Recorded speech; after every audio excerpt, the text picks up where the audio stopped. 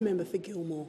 Thank you. Constituents in my electorate of Gilmore can be assured that myself, as your member for Gilmore and part of the Albanese Labor government, that our #1 priority is addressing inflation and cost of living pressures. I know that a lot of people are doing it tough, and that's why I'm glad that Labor's tax cuts on 1 July this year will deliver a bigger tax cut for Middle Australia to help with the cost of living. 87% of taxpayers in Gilmore will receive a bigger tax cut under the Albanese Labor government. We want Australians to keep more of what they earn, and our bigger tax cuts for more taxpayers will help make that happen. Peter Dutton and the Liberals want to take those tax cuts away. Peter Dutton wants Australians to work longer for less.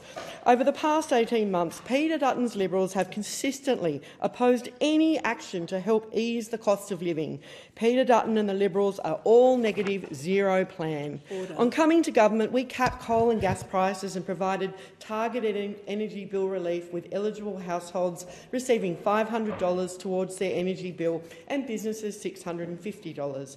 Just last week, the Australian Energy Regulator was clear that our energy price relief plan and pumping more renewables into the grid has been successful in bringing down wholesale prices, substantially lowering costs for households, including through the default market offer.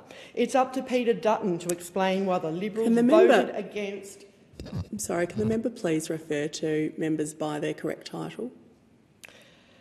It's up to Leader of the Opposition to explain why the Liberals voted against easing power prices for Australians and businesses. Instead, with the Liberals, you get expensive nuclear fairy tale, which would mean looking at 15 years at least with no nuclear in the grid and power stations shutting down because they're too old to operate. That is a recipe for disaster.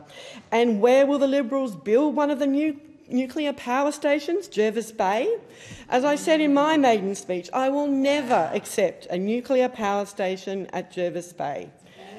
Deputy Speaker, we've made medicines cheaper, like through 60-day dispensing of scripts that the Liberals opposed. We've made it easier and cheaper to see a doctor by tripling the bulk billing incentives for pensioners, concession card holders and students. We've opened a Medicare urgent care clinic at Batemans Bay.